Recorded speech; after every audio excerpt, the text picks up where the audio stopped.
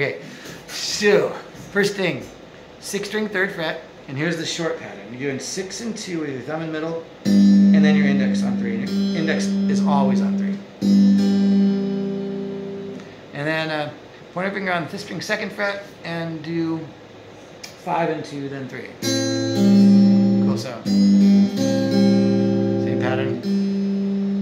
And then 5th string 2nd fret, 2nd string 3rd fret, and you do the same pattern. So you're hitting there 5 and 2. Cool. And then slide that up, and this is the major pattern where it separates by fret. Okay, so your pointer is on the 5th string 10th fret, pinky's on the 2nd string 12th fret, and the long pattern is 5 and 2, and then you do index middle, 3rd string and 2nd, and then thumb, and then you go backwards 2nd, 3rd. Is that cool? So that little pattern is, and the rhythm is long, short, short, short, short, long. It's just the very first one has a pause for exactly 2 pulses. 1, 2, and 3. Cool? You do it again. That whole thing repeats.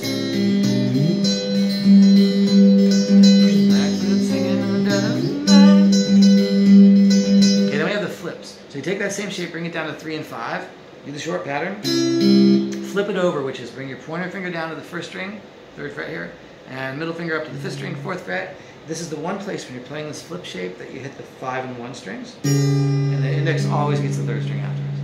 Then do that exact same flip, so go back to the 10th shape, 5 and 7 on the 5th string and 2nd string, and flip it again. Pointer goes down to the 1st string, middle goes up to the 5th string, pluck the 5th string when you do that flip shape, and then flip it back, and you're up at the scrunched shape, 7 and 8. And we're going to do a long one there. Then take this pointer, don't change anything, just take your pointer and slide it down to 6, another long shape. Slide it down to fret, do a short one, so you're at 5 and 7 there, and flip it down to 3 and 4. So you do a flip and a shift. 3 on the 1st string, 4 on the 5th string, and do 5 and 1, then 3. So that's the one place again where you hit the 1st string is when you do that flip. The rest of it is just these regular 10th shapes. So 3rd fret on the 5th string, 5th fret on the 2nd string, and you do a long pattern.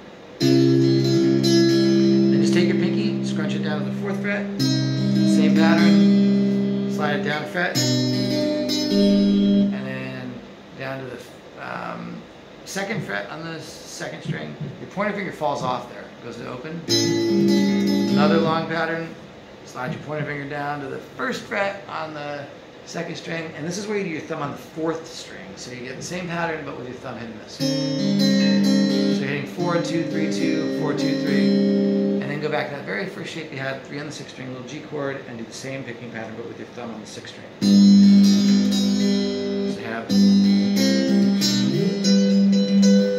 So you can slow that down. Here's your flips, move them up, and long pattern, another flip and switch, and then long pattern, scrunch it, long pattern. These are all long patterns. Just moving that 10th shape around. 4th string there and 6th string there.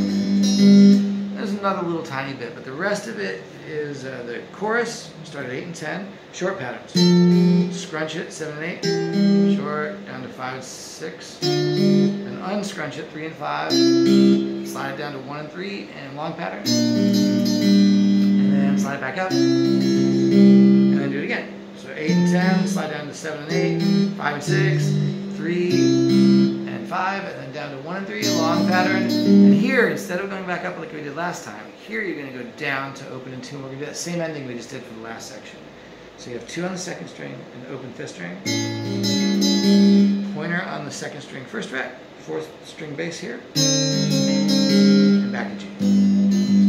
So that whole thing is Blackbird flying, Blackbird flying, the light of the dark black night. It goes back into all that flips.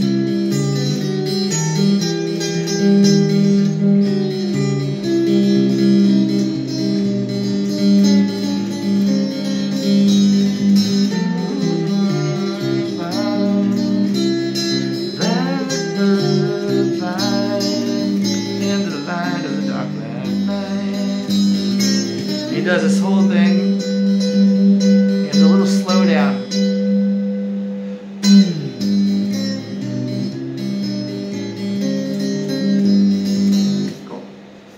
All good? Yep.